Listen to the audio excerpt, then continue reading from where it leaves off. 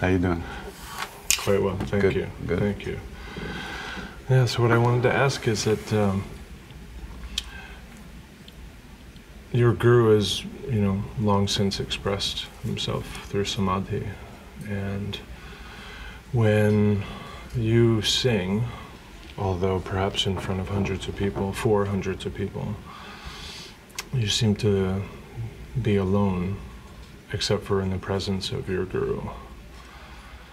And yet, in that aloneness, it's a very important togetherness time for everybody that's there, the Kirtan attendees. It's a time for them to remember and to recover and to re-emerge, renew themselves, return to their healing. And so we know that this is a really important time for coming together, and yet you feel alone, but not lonely, with your guru. Mm-hmm. So I can see how important it is for the satsang, for the members. And I wonder how important the satsang is to you, what effect it's had on you, what it's given you or taken from you. Well, first of all, it's not like alone with him. It's more like everybody becomes him. So we're all alone in that room. It's a oneness. It becomes one thing. It's not like there's me and then everybody else, or me and him. It's just presence, Mm.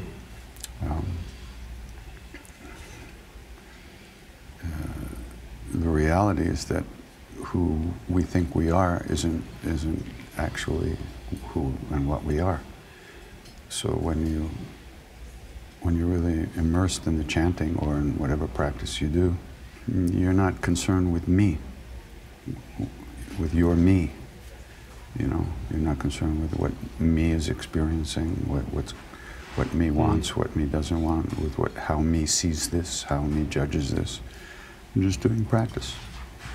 Mm. And the practice moves one more deeply into that kind of not knowing here. Yeah. So the satsang is part of him too. It's not, when I sing, I'm singing to the presence, which is not a physical body. Mm-hmm. So it's not limited by this one, that one, this one, or that one, or even by this one. Right? It's not. So it doesn't feel like a memory in that moment. It's not a memory at all. It's just a presence. No. Memories are there, of course, yeah. But they are not it either. So they also come and go.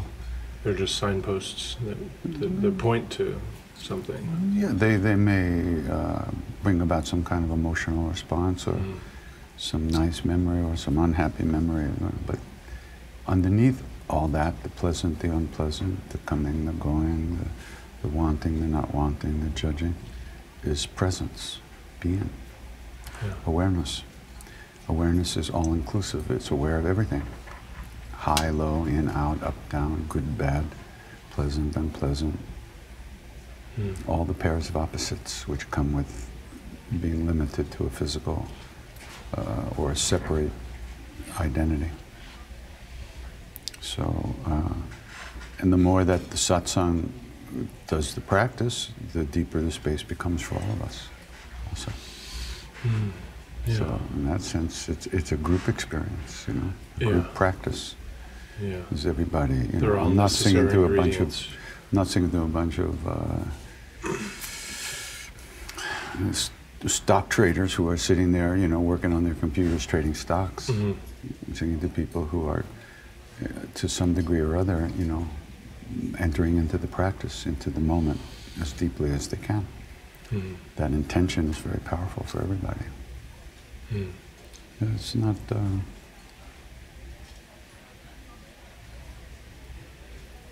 But it's hard to overcome the kind of knee-jerk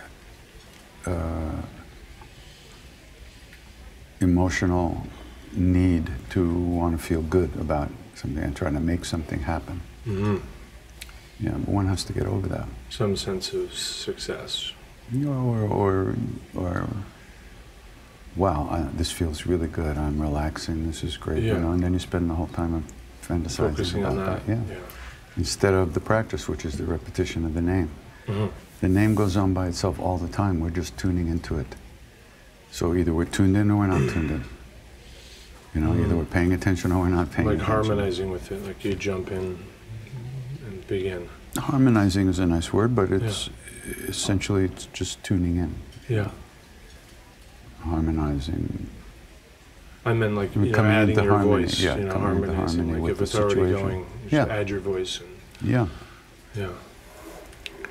It's so powerful to see, from my point of view, you're in a green room, and then you come out and you do the show, and there's excitement beforehand and anxiousness beforehand, and by whom? People waiting in line, people trying to get there on time, people trying to get a ticket, or that get a right seat, and, all that, and then there's no more of that. There's, as you see, there's a presence. And that's the power of practice. And so I see that transformation, but I was wondering, what that was for you, I could see what you bring to the satsang. I was wondering what the satsang brings to you. Well, if nobody showed up, I'd be home watching TV and I wouldn't be doing shit. So it's good people come. So we can all come over and watch TV? Not a big enough screen. I need a bigger screen. I need like an arena-sized screen. But think of it, no sound check. It would be great. Sound check's the most fun. That's why we have the most fun. We do all kinds of weird stuff at sound check. Thank you very much. Yeah. You do practice at home? Yeah. Where'd you get this mala? Yeah, this mala was, I got this in Tibet, and then it spent 108 days in a Taoist monastery, and then 108 days in a Hindu temple, and 108 days in a Buddhist monastery in Japan. And then it came to me. Where was the Taoist temple? In China? Yeah, in China, yeah. And you were in Tibet too? I got it from there, I wasn't there. Oh, okay. Yeah. And so I had different friends bring it to different places, and then it came to me, and it was much more pink. And now it's getting quite faded, which is nice, just much like me, losing my color. Yeah, so it's nice, but I just pass them on all the time, so they don't stay with me long. And what practices were you doing in the monasteries? That I was doing? Yeah. I practice writing scripture and doing medicine and language. What kind of medicine?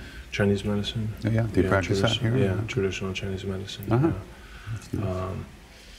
And then meditation, movement, qigong, that kind of thing. Great. And then so my daily practice is usually whatever it physically is, but then the audio portion is down to you. So my students get a choice of early or late Krishna Das, and that's it. Or too late Krishna. Or too late. They say, can we hear anything else? No, there is nothing else. Great. What kind of Hindu temple were you in? It was in a Hanuman temple, actually. Yeah. Where? I was told it was in the Rishikesh, in the temple that I was in, but I wasn't there when I was there, so I don't know. So wait, say that again. I was told it was in Rishikesh. What was? The mala. Oh, the mala. Yeah, right, where you could sit underneath the stairs and sing the Chalisa. Yeah, it's Maharaji's temple in Rishikesh. Right, yeah. That's where I was told it was, but I wasn't that clear. By the time it came, because then it went to Japan, and then it got to me, and then it was stories. Oh, the mala. Yeah, the mala took that, yeah. I see. Yeah. So I was told, that's the one. That's the same one I described. I was like, I'm not certain of that. But either way, it's a journey. It wasn't mine, it's the mala's. Oh, the mala spent time in the temple. You didn't. Yeah. You were having a cup of coffee. I was having in Starbucks up on 83rd. I got it. That's what I was asking. It's always good to send your mala somewhere to do some work while Absolutely. you relax. Yeah. I mean, it could do 108 times the work I can do. Absolutely. Yeah. But I did get to sing there, so that was really nice. That's good. Yeah, fantastic.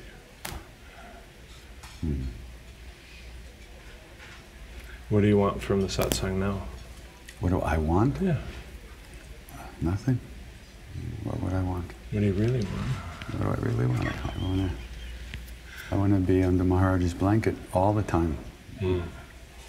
That's what I want. That's beautiful. Well, it's big enough that you can't ever be outside it. No, that's the truth. You just don't always recognize that.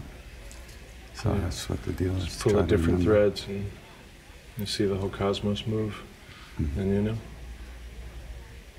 Yeah. Much love. Thanks for coming. Yeah, of course. Okay.